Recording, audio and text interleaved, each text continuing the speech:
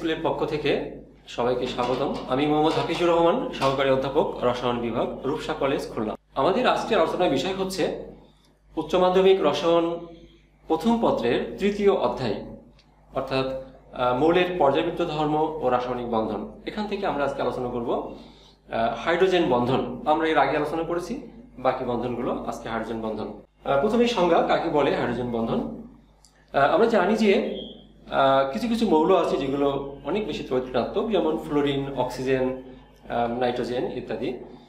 এই মৌলগুলো যদি হাইড্রোজেন পরমাণু যুক্ত থাকে তাহলে দেখা যায় সেখানে পোলারিটির সৃষ্টি হয়, কারণ ফ্লোরিন অনেক বেশি ইলেকট্রোনেগেটিভ, অক্সিজেন তারপরে এবং তারপরে হচ্ছে নাইট্রোজেন। ফলে যদি কখনো এমন হয় যে হাইড্রোজেন পরমাণুর সাথে এমন একটি মৌল যুক্ত আছে, আমি যে তিনটির নাম বললাম, বিশেষ করে ফ্লোরিন, অক্সিজেন এবং নাইট্রোজেন, তাহলে দেখা যায় যে ওই মৌলগুলো, অর্থাৎ অধিক ঋণাত্মক যে মৌলগুলো, তাদের যে প্রান্তটা সেটা আংশিক ধনাত্মক চার্জযুক্ত, ঋণাত্মক চার্জযুক্ত হয়ে যায় ইলেকট্রন নেওয়ার মাধ্যমে। অন্যদিকে হাইড্রোজেন প্রান্তটা আংশিক ধনাত্মক চার্জ প্রাপ্ত হয়। এর ফলে যেটা হয় সেটা হচ্ছে যে ওই ধরনের অণু যদি কখনো কোনো জায়গায় থাকে, একত্রে থাকে, তাহলে একটি অণুর সাথে আরেকটি অণুর একটা বিশেষ দুর্বল আকর্ষণ বল তৈরি হয়। সেটি কিভাবে? সেটি হাইড্রোজেন প্রান্তটা ধনাত্মক আর অন্য প্রান্ত ঋণাত্মক। একটি অণুর হাইড্রোজেন প্রান্ত যেটি ধনাত্মক আর অন্য অণুর ঋণাত্মক প্রান্ত, সেটা হতে পারে ফ্লোরিন অথবা অক্সিজেন অথবা নাইট্রোজেন। তাহলে সেখানে যে একটা দুর্বল আকর্ষণ বল কাজ করে সেটি হচ্ছে হাইড্রোজেন বন্ধন। আমরা দেখি একটি উদাহরণ। আমরা দুটি উদাহরণ দেখিয়েছি এখানে। একটি হচ্ছে হাইড্রোজেন ফ্লোরাইড আর একটি হচ্ছে পানি।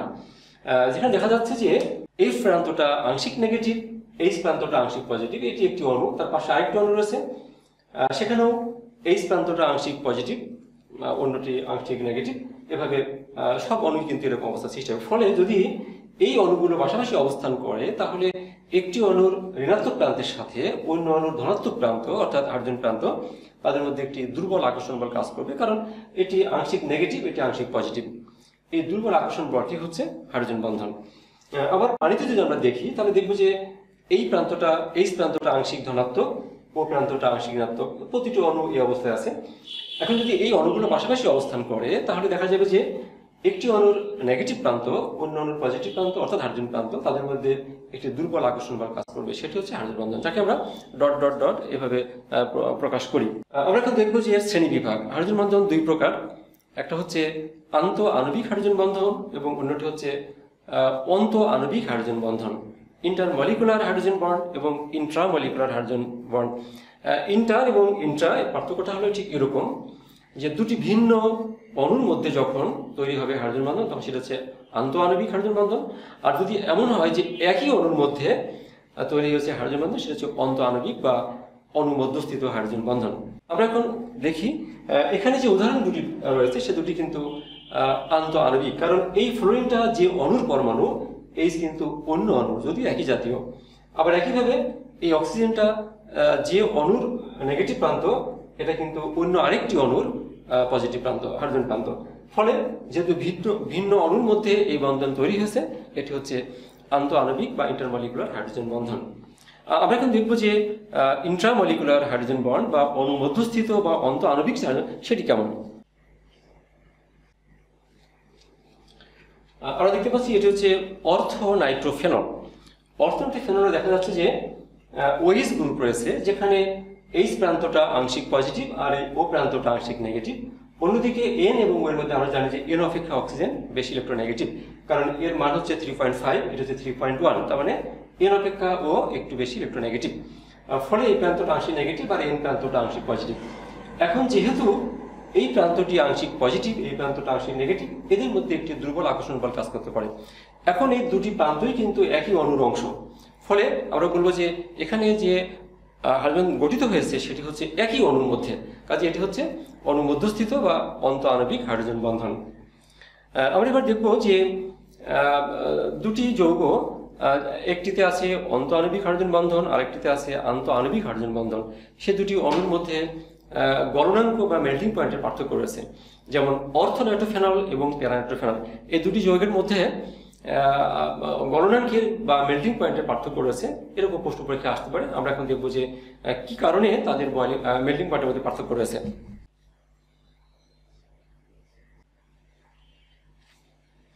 এখানে প্রথম যৌগটি হচ্ছে অর্থ নাইট্রোফেনল আর দ্বিতীয়টি হচ্ছে প্যারা নাইট্রোফেনল। আমরা দেখতে পাচ্ছি যে অর্থ নাইট্রোফেনলের মধ্যে তৈরি হয়েছে অন্ত আণবিক হাইড্রোজেন বন্ধন, আর প্যারা নাইট্রোফেনলে তৈরি হয়েছে আন্ত আণবিক হাইড্রোজেন বন্ধন। দুটি ভিন্ন অণুর মধ্যে তৈরি হয়েছে হাইড্রোজেন বন্ধন, আর এখানে একই অণুর মধ্যে। এখন গলনাঙ্ক হচ্ছে যে আমরা যখন কোনো পদার্থকে তাপ দিই, যে তাপে হচ্ছে অণুটি গলে যায় বা যৌগটি বা অণুটি গলে যায়। যদি আমরা একটা পাত্রের মধ্যে এই পদার্থটি আছে, অর্থাৎ প্যারা নাইট্রোফেনল এই যৌগটি আছে, অনেকগুলো যৌগ রয়েছে।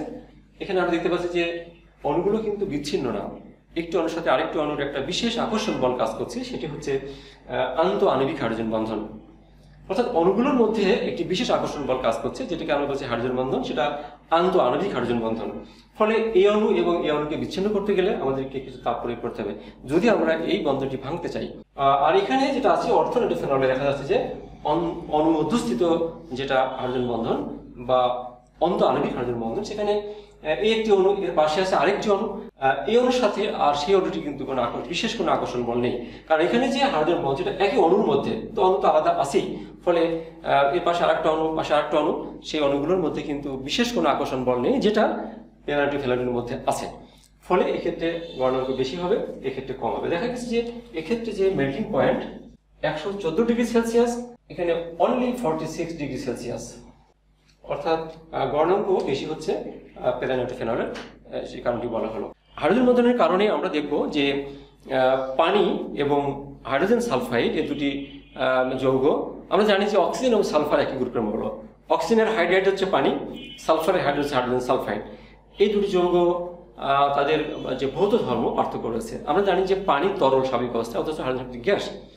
আমরা জানি যে একই গ্রুপের মৌলগুলো একই রকমের যৌগ তৈরি করে এবং উৎপন্ন যৌগের যে ধর্ম তার মধ্যেও কিন্তু মিল থাকে। তাহলে অক্সিজেনের হাইড্রাইড পানি, সালফারের হাইড্রাইড হাইড্রোজেন সালফাইড, দুটি তরল হওয়া উচিত বা দুটো গ্যাসই হওয়া উচিত। কিন্তু আমরা দেখবো যে আমরা দেখেছি পানি তরল এবং H2S কিন্তু গ্যাস। কেন সেই পার্থক্যটা আমরা এখন দেখব। মূল কারণটি হচ্ছে পানি অণুতে হাইড্রোজেন বন্ধন রয়েছে, যেটা আন্ত আণবিক হাইড্রোজেন বন্ধন। হাইড্রোজেন সালফাইডের কোনো হাইড্রোজেন বন্ধন নেই। ফলে আমরা বলবো যে একটা পাত্রের মধ্যে পানি আছে, সে পানির অণুগুলোর মধ্যে কিন্তু একটু বাড়তি আকর্ষণ বল কাজ করছে, ফলে সেটা তরল অবস্থা ধারণ করছে। অন্যদিকে H2S একটা অণুর সাথে আরেকটা অণুর কোনো এরকম বন্ধন নেই, অণুগুলো বিচ্ছিন্ন, তাদের মধ্যে আন্ত আণবিক আকর্ষণ বলটা খুবই কম, সেজন্য সেটা গ্যাসীয় অবস্থায় থাকবে। পানিতে দেখা যাচ্ছে যে একটি অণুর সাথে আরেকটি অণু তৈরি হয়েছে হাইড্রোজেন বন্ধন, এর সাথে এই বিশেষ আকর্ষণ দ্বারা আবদ্ধ, এর সঙ্গে আবদ্ধ, এভাবে প্রতিটি অণু কিন্তু একে অপরের সঙ্গে আবদ্ধ। সেটি কেন হয়েছে? এখানে তৈরি হয়েছে হাইড্রোজেন বন্ধন, এখানে কিন্তু কোনো হাইড্রোজেন তৈরি হয়নি, অর্থাৎ এটি একটি অণু, এর সাথে এর কোনো বন্ধন নেই, এর সাথে এরা এমনিতেই বিচ্ছিন্ন আছে। ফলে যদি আমরা এটাকে বয়েল করতে চাই, তাপ দিতে হবে, এই বন্ধনটাকে ভাঙতে হবে, অথচ এটা তো আগেই আলাদা অবস্থায় আছে। ফলে এখানে বাড়তি কোনো শক্তির প্রয়োজন হবে না। এই জন্য আমরা দেখেছি যে পানি তরল অবস্থা থাকে এবং H2S গ্যাসীয় অবস্থা থাকে। যদিও যৌগ দুটি O এবং S যারা একই গ্রুপে অবস্থিত, তাদের হাইড্রাইড। আমরা এখন দেখব যে যেসব সমযোজী যৌগে হাইড্রোজেন থাকে তাদের বিভিন্ন ধর্মে আমরা বিশেষ বৈশিষ্ট্য লক্ষ্য করি। যেমন দেখা যায় যে যাদের মধ্যে হাইড্রোজেন রয়েছে সমযোজী যৌগের মধ্যে, তাদের গলনাঙ্ক বেশি হয়, স্ফুটনাঙ্ক বেশি হয়, তারা পানিতে দ্রবণীয় হয়, তারা ডাইমার ট্রাইমার ইত্যাদি তৈরি করে। আমরা এই তিনটি পয়েন্ট নিয়ে কথা বলবো আজকে। প্রথমটি হচ্ছে যে গলনাঙ্ক ও স্ফুটনাঙ্ক। আমরা দেখব যে যেসব যৌগের মধ্যে হাইড্রোজেন বন্ধন আছে তাদের গলনাঙ্ক স্ফুটনাঙ্ক বেশি হয়, যাদের নেই তাদের গলনাঙ্ক স্ফুটনাঙ্ক কম হয়। যেমন পানিতে যেহেতু হাইড্রোজেন থাকে, সেজন্য পানির যে বয়লিং পয়েন্ট সেটি হচ্ছে 100 ডিগ্রি সেলসিয়াস। অন্যদিকে একই ধরনের যৌগ হাইড্রোজেন সালফাইড, তার বয়লিং পয়েন্ট কিন্তু অনলি -60 ডিগ্রি সেলসিয়াস। সে ওখানে হাইড্রোজেন নেই বলেই তার কিন্তু হচ্ছে বয়লিং পয়েন্টটা কম হয়েছে। দ্বিতীয়ত আমরা দেখব যে যেসব যৌগের মধ্যে হাইড্রোজেন বন্ধন থাকে তারা কিন্তু পানিতে দ্রবণীয় হয়। যেমন ইথানল জৈব যৌগ, তার পানিতে দ্রবীভূত হওয়ার কথা না, কিন্তু দেখা গেছে যে হাইড্রোজেন বন্ধন গঠিত হওয়ার কারণেই ইথানল পানিতে দ্রবীভূত হয়। কিভাবে হয় আমরা একটু দেখি। আমরা দেখতে পাচ্ছি যে যখন পানির মধ্যে ইথানল যোগ করা হয়, তখন ইথানলের একটি অণুর সাথে পানির একটি হাইড্রোজেন তৈরি হয়। সেটি কিভাবে হয়? OH এর অ্যালকোহলের যে O, সেই প্রান্তটা নেগেটিভ, আংশিক নেগেটিভ, আর পানির তো এইচ প্রান্তটা পজিটিভ। দেখা যাচ্ছে যে এই প্রান্তটা পানির যে এইচ প্রান্ত পজিটিভ প্রান্ত তার সঙ্গে বন্ধন তৈরি করছে। এভাবে ইথানল পানি, ইথানল পানি, এভাবে দেখা যাচ্ছে যে ইথানল পানিতে দ্রবীভূত হয়ে যায়। ইথানলের অবশ্য পানিতে দ্রবীভূত হওয়ার আরেকটি কারণ রয়েছে, সেটা আপনাকে একটু বলে দিই। সেটি হচ্ছে যে আমরা জানি যে যেসব যৌগে ওএইচ থাকে সেটি হচ্ছে অ্যালকোহল, আর তার সঙ্গে একটা অ্যালকাইল গ্রুপ থাকে, তাহলে এর সংকেত হচ্ছে ROH। তো যেসব অ্যালকোহলে আমরা দেখব যে OH এবং R এর অনুপাত 40%-এর বেশি হয়, সেই সমস্ত অ্যালকোহল কিন্তু পানিতে দ্রবীভূত হয়। যদি আমরা ইথানলের ক্ষেত্রে বিষয়টি বিবেচনা করি, আমরা দেখব যে ইথানলের যে OH তার ভর হচ্ছে 17, আর ইথাইল যেটা C2H5 তার ভর হচ্ছে 29। অনুপাত করলে যেটা হবে সেটি হচ্ছে 58.6। আমরা একটু দেখি বিষয়টা। ইথানলের OH এর ভর হচ্ছে 17, C2H5 এর ভর হচ্ছে 29। এটা হিসাব করলে 0.586 হয়, অর্থাৎ 58.6%, যেটা 40%-এর উপরে। কাজে আমরা বলবো ইথানলের যেহেতু OH এবং R এর অনুপাত হচ্ছে মোর দ্যান 40%, কাজেই এটি একটি কারণ ইথানলের পানিতে দ্রবীভূত হওয়ার। তবে আরেকটি কারণ আমরা আগে বলেছি যে হাইড্রোজেন বন্ধনের কারণে ইথানলের পানিতে দ্রবীভূত হয়। 3 নম্বর পয়েন্ট হচ্ছে যে যেসব যৌগে হাইড্রোজেন বন্ধন থাকে তারা ডাইমার ট্রাইমার তৈরি করতে পারে। আমরা দেখব যে হাইড্রোজেন ফ্লোরাইড ডাইমার ট্রাইমার তৈরি করে, অ্যাসিটিক অ্যাসিড তৈরি করে ডাইমার, এভাবে ডাইমার ট্রাইমার তৈরি করতে পারে যেসব যৌগে হাইড্রোজেন বন্ধন থাকে।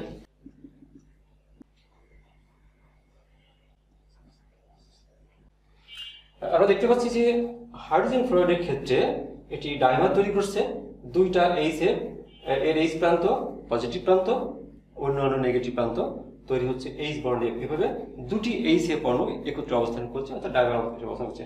অন্যদিকে এই একটা এইচএফ, এটি একটি আরেকটি, 3টি হাইড্রোজেন ফ্লোরাইড ট্রাইমার তৈরি করছে। এটা সম্ভব হয়েছে হাইড্রোজেন বন্ধনের কারণে। আবার অ্যাসিটিক অ্যাসিড যদি আমরা বলি, ও প্রান্তটা নেগেটিভ, অন্য অণুর এইচ প্রান্তটা পজিটিভ আংশিক, আবার এই পাশে হাইড্রোজেন আংশিক পজিটিভ, ওই প্রান্ত আসে নেগেটিভ। এটি একটি অ্যাসিটিক অ্যাসিড CH3COOH, ওটা CH3COOH। ফলে দুটি অ্যাসিটিক অ্যাসিড অণু তাদের মধ্যে তৈরি করছে হাইড্রোজেন বন্ধন, ফলে তৈরি হচ্ছে একটি ডাইমার CH3COOH2 তৈরি করছে। তার মানে হলো যে যেসব যৌগের মধ্যে হাইড্রোজেন বন্ধন থাকে তারা এই ধরনের উচ্চ গলনাঙ্ক বিশিষ্ট হয়, পানিতে দ্রবণীয় হয় এবং তারা ডাইমার ট্রাইমার তৈরি করতে পারে।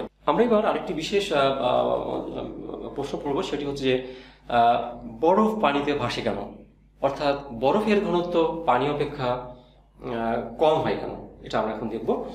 যে এইটি মূল কারণ হচ্ছে যে পানিতে গঠনটা একরকম আর বরফের গঠনটা এরকম।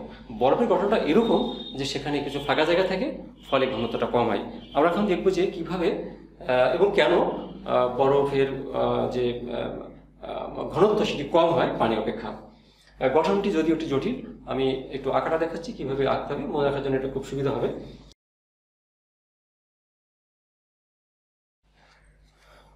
বরফের গঠনটা এরকম যে একটি পানি অণু, আরেকটি পানি অণু, আরেকটি পানি, এভাবে অনেকগুলো পানি অণু হচ্ছে একত্রিতভাবে কেলাস আকারে রয়েছে। এই জন্য আমরা বলি যে বরফ হচ্ছে মূলত একগুচ্ছ পানি। এই জন্য বরফের সংকেত লেখা হয় H2O লিখে ব্র্যাকেট দিয়ে আমরা n সংখ্যক পানি অণু মিলিত হয়ে তৈরি করছে বরফ, আর পানি তো শুধু H2O। এখন এখানে যেটা খেয়াল করতে হবে সেটি হচ্ছে যে বরফের ক্ষেত্রে প্রতিটি অক্সিজেন পরমাণুর সাথে 4টি হাইড্রোজেন পরমাণু থাকে, তার 2টি হচ্ছে সমযোজী বন্ধনে। আমি যদি এটা বিবেচনা করি OH এবং OH, এটা আমরা দেখিয়েছি সমযোজী বন্ধন, আর 2টি হচ্ছে হাইড্রোজেন বন্ধন, O ডট ডট দিয়ে H, এদিকে আরেকটি রয়েছে। হ্যাঁ, এভাবে প্রত্যেকটি অক্সিজেনের ক্ষেত্রে কিন্তু এরকম যে 2টি হাইড্রোজেন পরমাণু সমযোজী বন্ধনে আর 2টি পরমাণু হাইড্রোজেন বন্ধনে যুক্ত রয়েছে।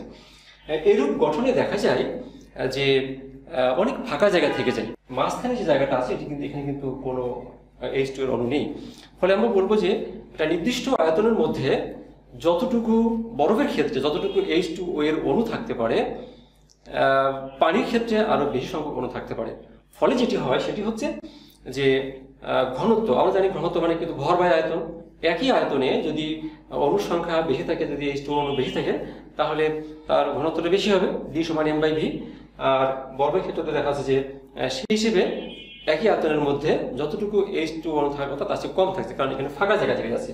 এই ফাঁকা জায়গার কারণেই আমরা বলি যে বরফের ঘনত্ব কম, আর ঘনত্ব কম হওয়ার কারণেই কিন্তু বরফ পানিতে ভাসে। এই হচ্ছে আমাদের মোটামুটি হাইড্রোজেন বন্ধনের উপরে আলোচনা। তো আমাদের উদ্যোগটি যদি আপনাদের ভালো লাগে তাহলে আমাদের চ্যানেলটি সাবস্ক্রাইব করুন।